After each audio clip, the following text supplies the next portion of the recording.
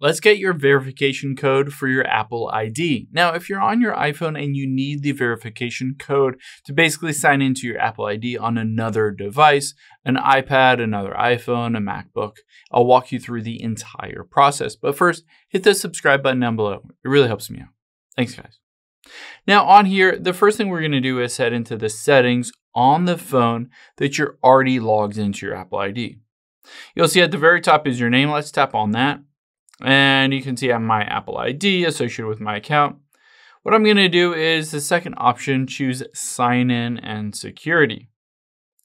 Now that we are on here, you'll be able to see basically the ability to sign in with Apple and automatic verification at the very bottom. I recommend turning on automatic verification. Sometimes that bypasses needing a code.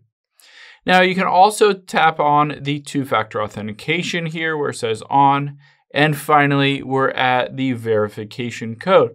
You can hit this get a verification code to sign in on another device or at iCloud.com. Just tap on that blue get verification code. It will give you a string of numbers that you'll then enter in on some other device, and that will confirm that, of course, you're already logged in on your iPhone, and you basically verify that you own that specific account, and it will allow you to log in on any other device.